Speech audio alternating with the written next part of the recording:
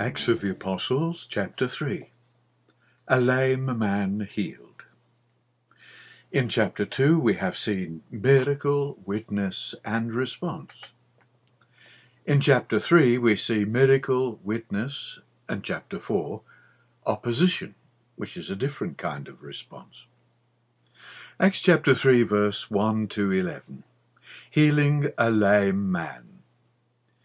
Peter and John went into the temple at the hour of prayer, being the 9th hour.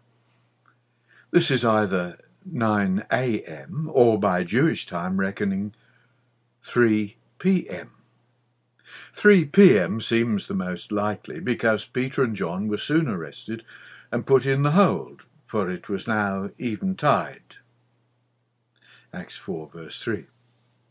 In Acts 10 verse 30 we read that it was at this time that Cornelius prayed, and an angel appeared to him.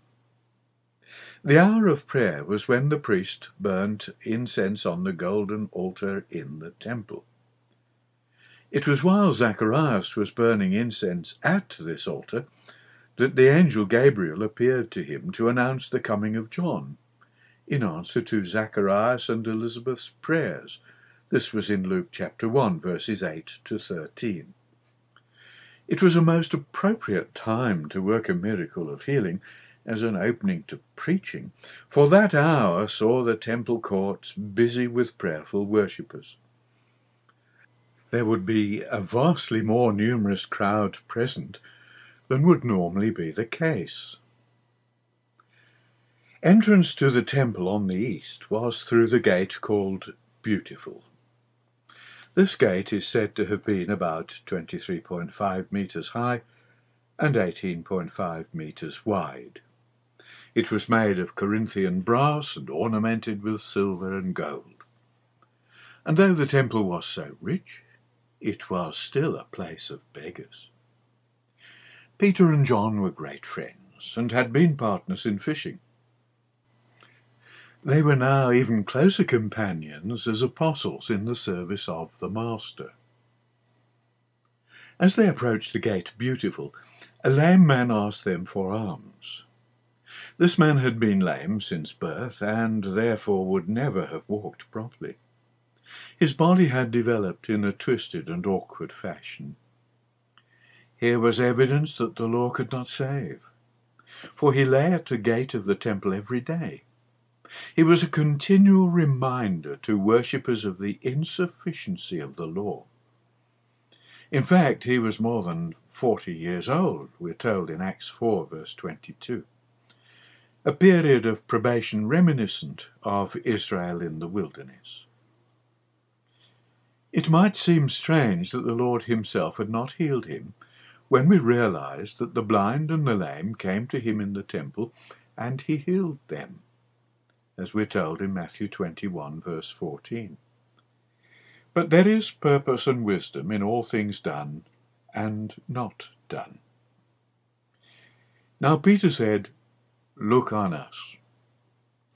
They could give neither silver nor gold, for their Lord had said, "Provide neither gold nor silver nor brass in your purses." Matthew 10, verse 9. In any case, Judas had stolen the money. The apostles knew that only Christ could save, and salvation cannot be by money or works of law, but by faith in the name of Jesus Christ of Nazareth. Peter, perhaps recalling this miracle, wrote later, "You were not redeemed with corruptible things such as silver and gold." So the lame man was healed in the name. Proof, if further proof is necessary, that Jesus is risen. Meanwhile, the man, leaping and walking, praised God. Everyone who saw must have immediately recalled the messianic words of Isaiah 35, verse 6. "Then shall the lame man leap as an hart."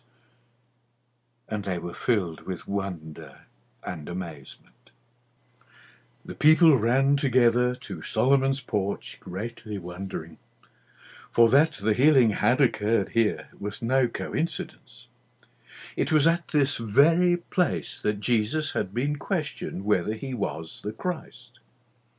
His response that God was his Father had led to the accusation of blasphemy and an attempt to stone him, recorded in John 10, verse 22 to 31. The Holy One and the Just.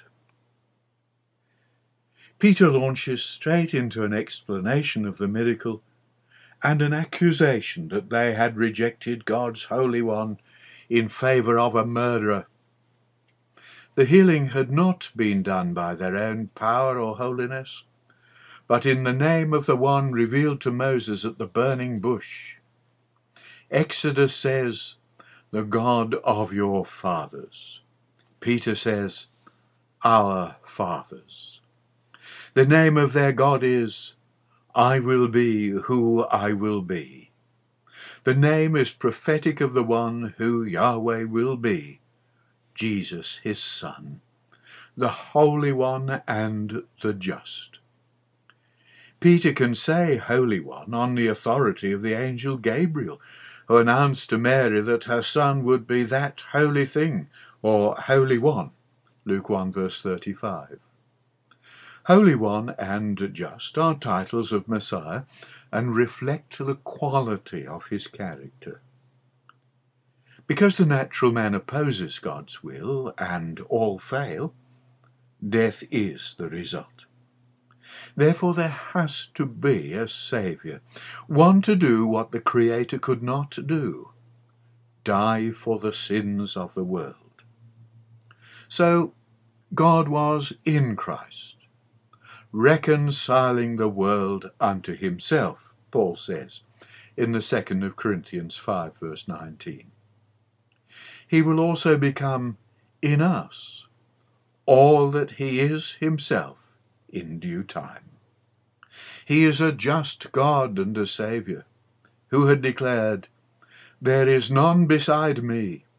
Look unto me and be ye saved, all the ends of the earth. For I am God, and there is none else." Isaiah 45, verse 21 to 22. This verse from Isaiah is applied by Paul in Philippians 2 to Jesus Christ. He says, "The Father has glorified his Son Jesus. I will be is now I have become."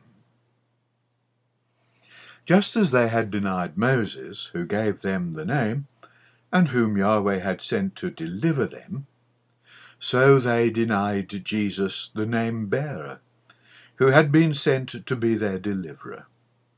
But God had raised him from the dead, for he alone overcame sin and upheld God's righteousness. He is the one foretold in the servant prophecies in Isaiah chapters 42 to 53. In the chapter in Acts that we are reading, in verse 13, son is the Greek word pais, meaning boy or servant. He is the Holy One of Acts 2, verse 27, who was not suffered to see corruption.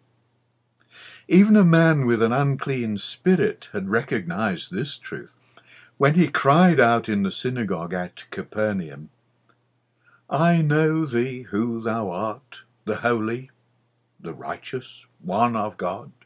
Mark 1, verse 24. He is the King who shall execute judgment and justice in the earth. And this is his name whereby he shall be called, the Lord, or Yahweh, our righteousness. Jeremiah 23, verses 5 to 6. Unexpected confirmation of his righteousness had come from Pilate, who 3 times declared, "I find no fault in him." So they killed the prince, author, or chief leader of life, whom God had raised from the dead. He is the author, the same word, and finisher of our faith, Hebrews 12, verse 2. A prince and a saviour for to give repentance to Israel and forgiveness of sins, Acts 5 verse 31. He is Messiah the Prince, who shall be cut off, but not for himself, in Daniel 9 verse 25 to 26. He is Michael the great Prince, and many of them that sleep in the dust of the earth shall awake, some to everlasting life, and some to shame and everlasting contempt. Daniel 12 verses 1 to 2. His name shall be called Wonderful, Counselor, the Mighty God, the Everlasting Father, the Prince of Peace. Isaiah 9 verse 6. For him the east gate of the temple is reserved. As we read in Ezekiel 44 verse 3, it is for the prince, he shall sit in it to eat bread before the Lord. That God raised him from the dead is final and conclusive proof that Messiah of the prophets is Jesus of Nazareth.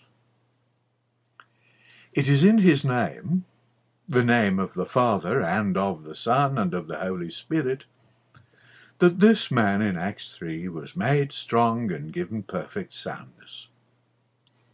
Through the same name, by faith, we will likewise be strengthened by the mercy of our Father at the last day. This is the name whereby he will bring all mankind, through faith in the name, into harmony with himself. It is the name of God's character, God's purpose, and God's salvation. When Israel finally begin to understand this at his appearing, they will say, Blessed be the King that cometh in the name of the Lord, acknowledging him as they did when he first rode into Jerusalem on the foal of an ass. Now, Luke 19. Repent ye therefore. For the time being, Peter gave them the benefit of the doubt. Through ignorance ye did it, he said, as did also your rulers. Even though it had all been prophesied beforehand by the prophets that Christ should suffer, and of the glory that should follow, as Peter mentions in his first epistle of Peter, chapter 1. But those things which God before had shown by the mouth of all his prophets, that Christ should suffer, he hath so fulfilled. In the Revised Version of this quotation it says, His Christ, following Psalm 2 verse 2. Finally, Peter made his appeal. Repent ye therefore, and be converted that your sins may be blotted out, for there could be ignorance no longer. Here is how to become a constituent of the name, when the times of refreshing shall come from the presence of the Lord. These are the blessings of Messiah's reign, when he shall come down like rain upon the mown grass, as showers that water the earth, Psalm 72. The time of restitution of the all things promised to the fathers of Israel, in Psalm 8 verses 4 to 9, and 1 Corinthians 15, 24 to 28, and in other places. Things spoken since the world began, and the word world there is the Greek aeon, meaning the Mosaic age. Even Moses spake of another prophet to come, one like unto himself, who would speak the words of God, in Deuteronomy 18. One who would bring a new covenant and a new order to God's people. The words, and it shall come to pass that every soul which will not hear that prophet shall be destroyed from among the people, are similar to Deuteronomy 18 verse 20, but are in fact from Genesis 17 verse 9 and 14. Peter is saying here that to refuse to hear the words of Jesus is a failure to comply with the Abrahamic covenant, which was confirmed by Christ, Romans 15 verse 8. It is the Abrahamic covenant, not the Mosaic, which will be fulfilled in the restoration of all things. And if one is not a part of it by baptism, that person will be cut off. And not only Moses, but all the prophets, from Samuel and those that follow after, have spoken of this theme. In fact, it is Samuel's mother Hannah who is the first in the Bible to use the term anointed or Messiah. The Jews to whom Peter spoke were the children, the Greek pais, the children of the covenant God made with Abraham. Unto you first, God, having raised up his Son, or servant, Jesus, sent him to bless you in turning away every one of you from his iniquities. Isaiah had said, It is a light thing that thou shouldest be my servant to raise up the tribes of Jacob, and to restore the preserved of Israel. I will also give thee for a light to the Gentiles, that thou mayest be my salvation unto the end of the earth. The Lord is faithful, and the Holy One of Israel, and he shall choose thee. And I will preserve thee, and give thee for a covenant of the people, to establish the earth, to cause to inherit the desolate heritages. Isaiah 49, verses 7 to 8. How richly blessed we are, no, not born of Israel, to be partakers in Christ of the promises made to the fathers of Israel. Genesis 22:18 and Galatians 3, verses 8 and 9. Our apostle, referring to Abraham and David, gives us two illustrations of this blessing in Romans 4. Paul wrote of Abraham's belief being accounted for righteousness, that is, sins forgiven. Otherwise we never could be righteous. And wrote of David saying, Blessed are they whose iniquities are forgiven, and whose sins are covered. Blessed is the man to whom the Lord will not impute sin. Romans 4, 1 to 8. Forgiveness of sins is fundamental to the Abrahamic covenant, as we read in Jeremiah 31, verse 31 to 34. And if sins are forgiven, then it is impossible to continue in sin, which would be a denial of God's blessing. This is to be in the name, to be one with the Father, assimilated to divine energy and power.